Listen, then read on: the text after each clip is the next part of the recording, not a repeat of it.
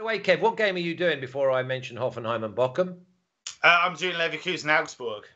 Oh, so nice. I will be obviously entirely neutral. Of course you will. Of course you will. That's okay. So, yeah. That's okay. Listen, producer, no, you're fine. You can stick Hoffenheim back up. No problem at all.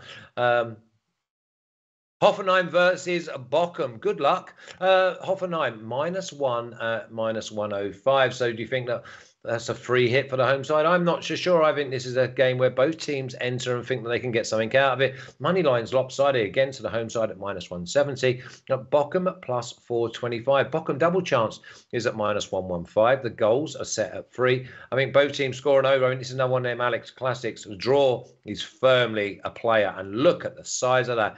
+345. Alex, I couldn't split these two sides because it's too obvious to go with a home one. I think that they both need a reaction after the first the round 1 defeats. Both of them are coming on the back of defeats here.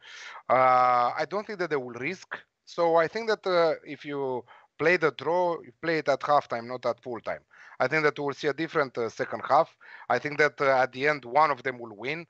I don't think that we ever saw. Okay, only last year they played since 2010 in Bundesliga, but both games finished with Bochum winning them. So I don't think that we'll see a draw here. But yeah, you cannot separate the two teams. Most of all because Hoffenheim are at home. Very poor, both of them in the first. It's not a match that I will even consider to watch. Of course, that I will watch on Monday every single match of the round, but not live. I don't want to see this match live. I think that it will be a boring match. I'm even thinking under 2.5, if you believe it or not. Yeah, Kev, I mean, you've got to go again. We've got to be consistent here that we're saying it's Hoffenheim's first game of the season at home, and they create chances, and they have goal scorers. So, I mean, is -1 a free hit, or is it one of those that we're just going to see goals? I mean, if this was at over 2.5, I mean, the over 3 is saying at -125. I mean, the way to go, as you'll see, is from the tip is that I've gone with the handicap because I think -105 is a free hit. I think because I said from the get-go, I think Bochum have done some underwhelming transfer business. I still believe that.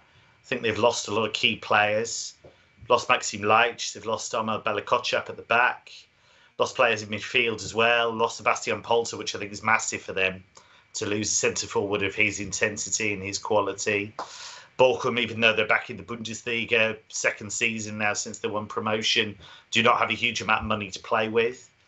And so I think there are gaps all over that team. I think Riemann's one of the best goalkeepers in the league, and I think we'll see that again this season.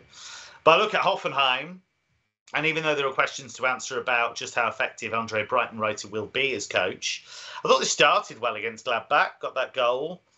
And they've got Angelino down the left. He's not as good as David Raum, that's clear, but he is a good player.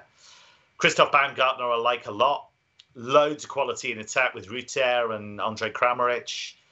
And I just think the squads, there's a big quality gap between those two squads.